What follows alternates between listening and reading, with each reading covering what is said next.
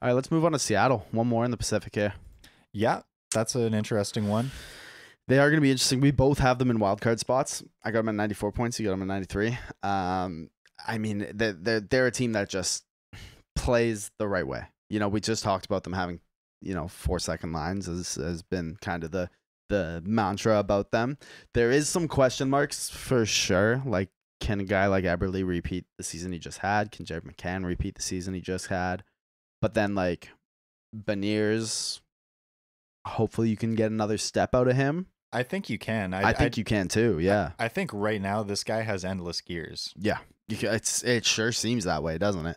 Yeah. Like, I'm not going to say that's his ceiling until he declines 2 years in a row. Yeah. Like, Yeah. There's just, you can't. Same with McCann. McCann is incredible.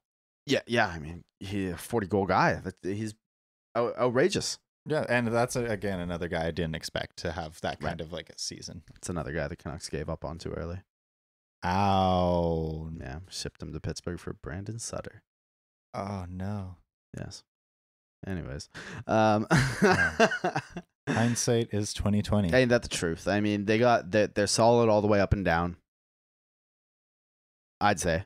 Yeah. Oh, I didn't realize that was a question. I thought you were just bridging. No. Yeah, no, I would have to agree. The look you gave me was like you disagreed. So no, sorry, I was just double checking exactly who the hell they had on their team. I was like, they didn't have a turnover, did they? No, in fact, they acquired Tolvanen last year from Nashville off waivers too, which is like an insane pickup. Pretty much the same way they got Bjorkstrand.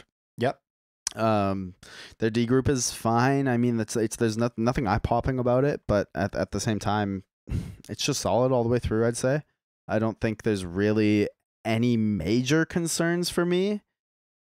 I have no problem with Alexiak in a third pairing role. Dunn, Dumoulin, Larson, Schultz, and Borgen. I like all of those players. I have no problem with that. I don't like Adam Larson. No. I didn't like Adam Larson when he was on the Devils. I did a little victory dance when we traded him 1-for-1 for Hall. Yeah. Like, I don't know. I'm not big on big defenders anymore. I'm really big on like mid-sized defenders that are scrappy.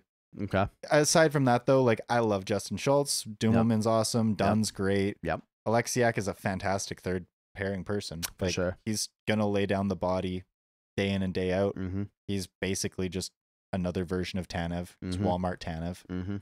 And Borgen, probably there's someone you could replace for War. Like but that comes with time. Right. That's not a big issue. I definitely see this team making wildcard 2. I have them sitting at around 93. 93. You got them at 94. So we're like right in the same ballpark there. We're splitting hairs. I like it. Yeah. And who do they have for goalies again? Grubauer. You think he's going to do any better? You think he's going to like hit a cliff? I don't think either. I think he's serviceable. Like I have just no. I don't really think that Grubauer is the best goalie on earth. Again, I also kind of think goalies are disposable these days. So like as long as he's not awful, they're fine. Yeah, right. And I don't think he will be. Like I don't think he's an awful goalie. I don't think he was the worth the price tag they gave him. But as long as he's just fine, they're fine. I think he's gonna kind of fall off a cliff this year. That's gonna be my like question mark. I think that this forward group is actually gonna play over their head, but they're gonna get dragged down by the goaltending. Sure. I'm gonna put another hot spot prediction out there and say that Grubauer has 3.29 goals against average every game. Sure. Like for the season. We're gonna call that his GAA.